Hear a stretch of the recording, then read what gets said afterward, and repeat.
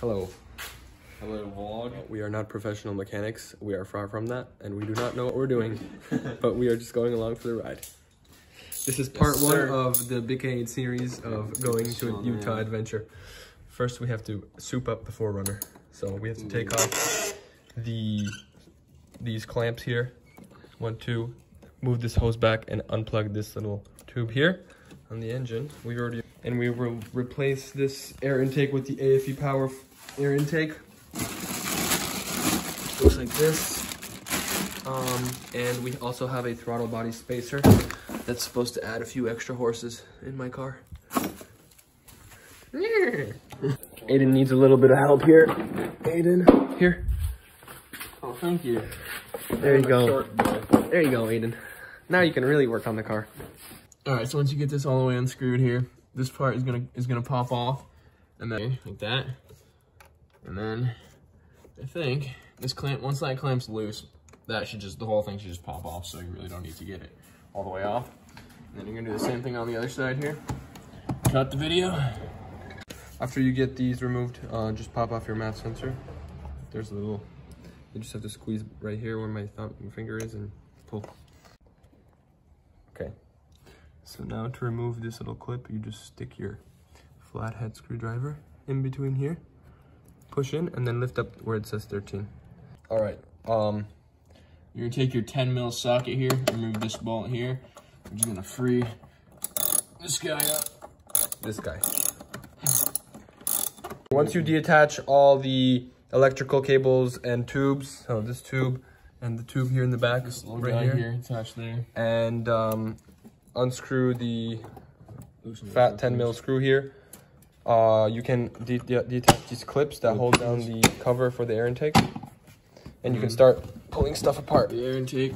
All right. Sometime in the meantime, when your partner is working on something else, you can, or whoever can, uninstall the math filter. What? The what filter? The math sensor. The math, just like this. like mathematics.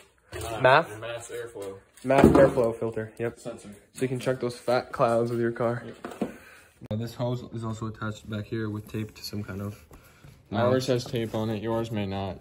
If yours doesn't, you're just gonna have to take this guy out. This system.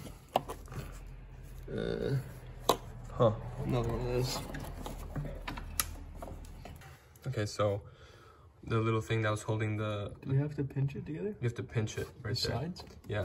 One side's already pinched. See the other side? It's stopping right there.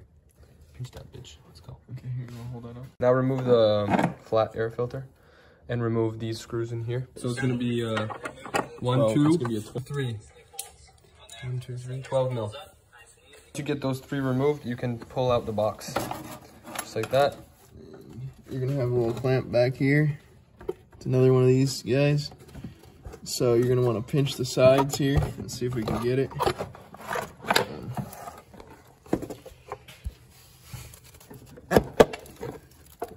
And then this whole guy just comes out right here. Yep. Put it on the side. We're gonna be using it later for the gaskets in the holes. All right, so now we're gonna remove this bracket here.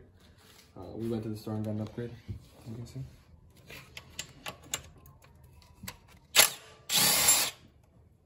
Catch it so it doesn't fall.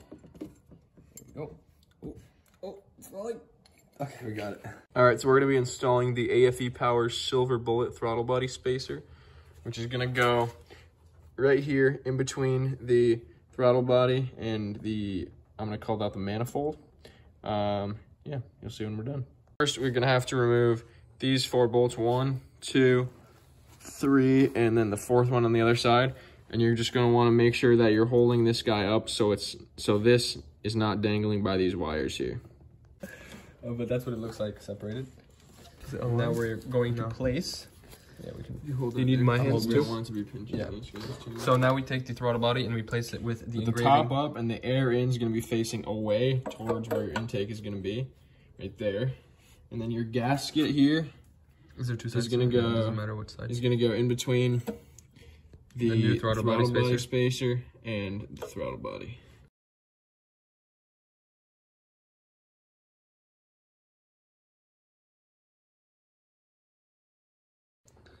We went. Put the screw and then the flat washer and then the locking washer in. Yep. And then we tightened each screw increment at a time, not just one screw fully in at a time. Grommet is supplied with the throttle, with the air intake. So just hand install this. Don't use any tools into the frontmost hole on your fender, or what is it called? Your wheel space or something. Just until tight with your hand. So once we installed that thing by hand, we grabbed the box provided with the AFE, and they provided this rubber O-ring. So it comes with extra length. We ended up cutting some of it just with measuring with our eyeballs. And you just have to kind of manhandle it on there. Spread these like lips, I guess, and put them around. All Spread right. the lips, boys. Spread the lips, boys. All right, and then you're gonna take these these steel things out at the bottom or the top from the rubber grommets, and then you're just gonna squeeze the rubber grommets through these holes, both two of these, and then they're gonna be separate, and you're gonna use those again in the new box. All right. So we take these Rubber grommets and shove them into the new box. to the new box here. Into the parallel holes that are parallel with each other. It's gonna be the two that are farthest back in the vehicle. Then you're gonna take your little steel, I don't know what to call these, bushings maybe? Probably not, but you're gonna stick them in just like they were in the other one right there. Flush on both sides. We'll double check the other side. And again with the other one, pop them in. She's all set to go right there. Yep, that's flush. Okay, so once we got those grommets and metal things in, we just put the box inside where the old box was. We just aligned that, can you shine the light in there, please? That hole that we hand screwed in, we just aligned that hole. You get the point. There we go.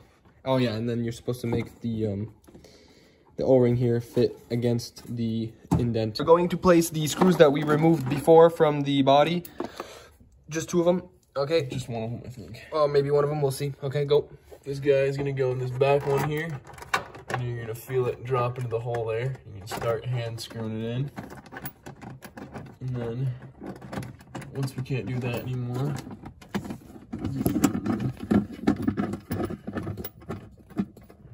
Nice little underside angle here. we're gonna take our wrench. We can film through the box because it's so sick. Yep. This is why they mounted this here, so we can actually do some filming. We asked them for it specifically.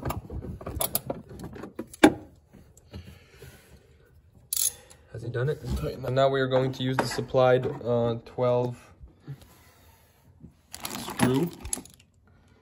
Grab our Put it in the close one towards the engine, so the back right rear. And then after that, we're going to use this provided nut with the washer onto the screw that's sticking out that we installed by hand. We got this one screwed in and this one. These are 12, size 12. We had to push the box a little bit to the towards the passenger seat to fit this screw in, and then we put this 13 washer here on top with the 13 bolt. All right, so we're gonna be putting the air filter in here. This is the Pro Dry S filter, so you don't need to oil it. It's gonna pop right back in here this way, and then just get it over that, and then it should sit pretty nicely in there. If you can, yeah. So it should pop right in there, and then we're gonna take the large clamp found right here, and this is gonna go all the way around. Install the math sensor with the screws provided. The provided screws. The provided. This guy's gonna... Yep. And drive those screws into them holes. Perfect. Take the other one. Shove it in there. Pop her right in there. And screw her in. For the boys and freaking screw her. Oh, jeez.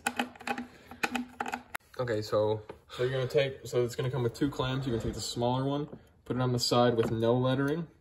It's gonna go here. The bigger one's gonna go on the side with the lettering, and that's gonna go out.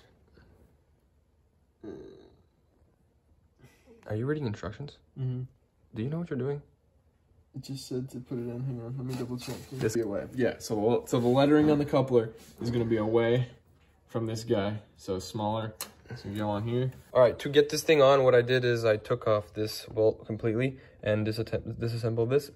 put the rubber on without this, so I could actually put it all the way around and get it nicely secure. Then I put this on and screwed it down.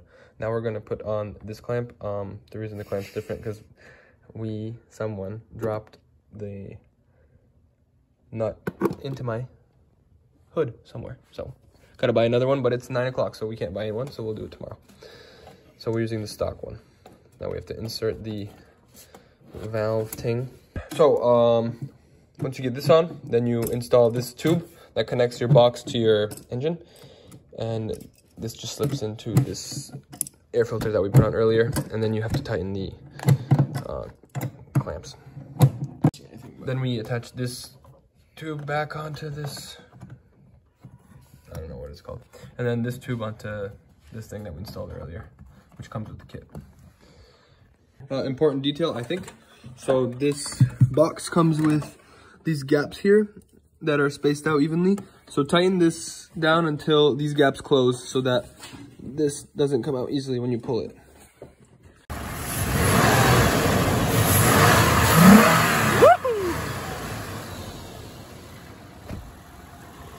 All right, so that's after the installation.